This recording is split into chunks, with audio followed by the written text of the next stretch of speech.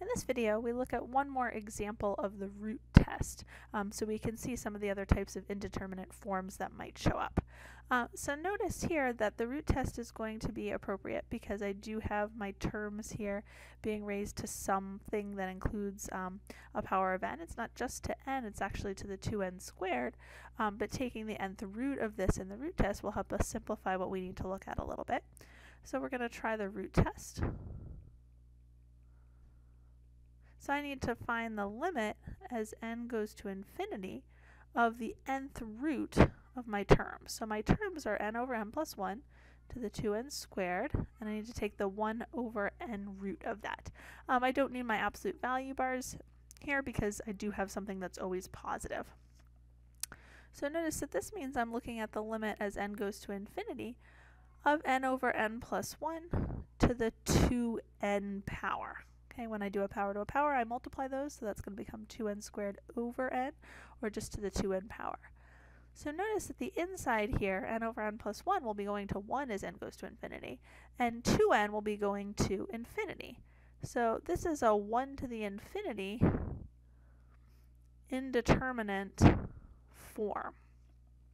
So when we have one of these power indeterminate forms, we have a sequence of steps that we need to follow to try to get it into a 0 over 0 or infinity over infinity type form so that we can make use of L'Hopital's rule.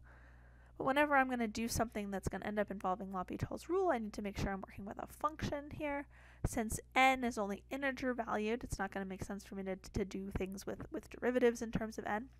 So we're going to let f of x be equal to x over x plus 1 to the 2x, and look at the limit as x goes to infinity of x over x plus 1 to the 2x. So the trick in dealing with these power indeterminate forms is to make use of the relationship that we have between exponential and log functions. So notice that I can write this as the limit as x goes to infinity of e to the log of x over x plus 1 to the 2x, because e to the log of this would just equal x over x plus 1 to the 2x. What we're doing here is a review of how to handle these power indeterminate forms like 1 to the infinity that's explained back in section 4.4 on all of our different indeterminate forms and L'Hopital's rule. Okay, so this is a review, but it may be a little while since you've done this. So using log rules, we can say that this is the limit as x goes to infinity of e to the 2x times log of x over x plus 1. So we were able to turn that 1 to the infinity type form here now into a product, but it's still an indeterminate form because x over x plus 1 is going to 1, so log of 1 would be 0. X would be infinity, so this is now like an infinity times 0. Again, indeterminate form. Okay, so I can't quite use L'Hopital's rule on this yet. But notice that I could rewrite that exponent there as e to the 2 log x over x plus 1 divided by 1 over x. Okay, oftentimes the technique for turning an indeterminate product into a quotient is divide by the reciprocal of the other term. So notice now this log of x over x plus 1 as x goes to infinity is going to 0, because I have log of 1 that this would be going to, which is equal to 0. And 1 over x as x goes to infinity is also going to the 0, so that's a 0 over 0 indeterminate form. So then we're allowed to use L'Hopital's rule on that power. Okay, so because I don't want to keep writing this e to that thing, I'm just going to say we're looking at, let's see, the limit of this thing where the limit as x goes to infinity of 2 over log, 2 times log of x over x plus 1 over 1 over x is going to be equal to a limit where we implement L'Hopital's rule. Okay, so now we're going to use our L'Hopital's rule because we do have something that's 0 over 0. So I'm going to have to do 2 times my derivative of my log function. So remember that the derivative of log of like g of x would be g prime of x over g of x. So I'm going to have to do a quotient rule and then times 1 over this fraction, which will end up being the reciprocal of that. So let's see if we have enough room to write it over here.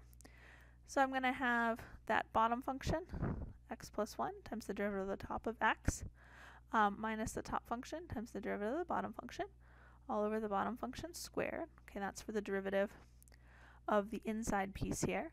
And then I have to do that divided by x over x plus 1, or times x plus 1 over x. Okay, and then this is all divided by, my derivative of 1 over x, which will be negative 1 over x squared. Okay, so now we just need to look at simplifying this so we can figure out what this limit is going to. Notice that the numerator up here, this would be x plus 1 minus x, so that'll just be 1. This will be over x plus 1 squared, and then I have x plus 1 over x, and this is all divided by negative 1 over x squared, or times x squared over negative 1. Okay, notice that this x plus 1 over x plus 1 squared is going to become just x plus 1 in the denominator.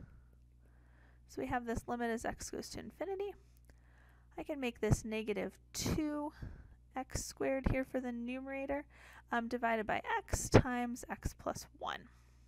Okay, so we're looking at the limit as x goes to infinity of negative 2x squared over x squared plus x. Okay, so as x goes to infinity, we know that if I have the same power, highest power of x in the numerator and denominator, the limit will be just equal to the ratio of those coefficients. So I see that my limit is negative 2.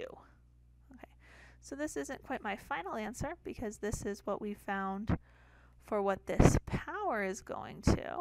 Okay, so we can say so our limit as x goes to infinity, x over x plus 1 to the 2x, is going to be equal to e to the negative 2. Okay, so we showed that with these log and exponent rules here, I could write this power here as this limit of e to the log to the power. We brought the power down. We rewrote it here using our 2 times the log divided by our reciprocal of x divided by 1 over x.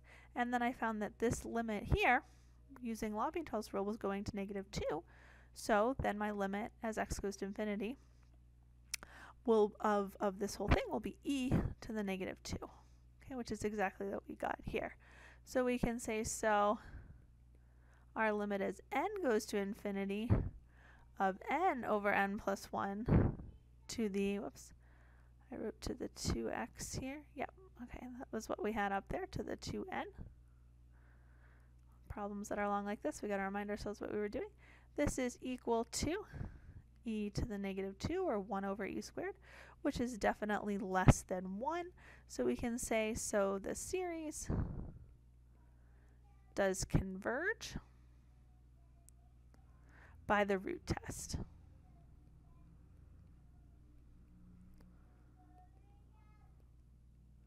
So we won't see this particular type often, but I wanted to make sure you saw an example reminding you how these power indeterminate forms would work. Let me know if you have any questions.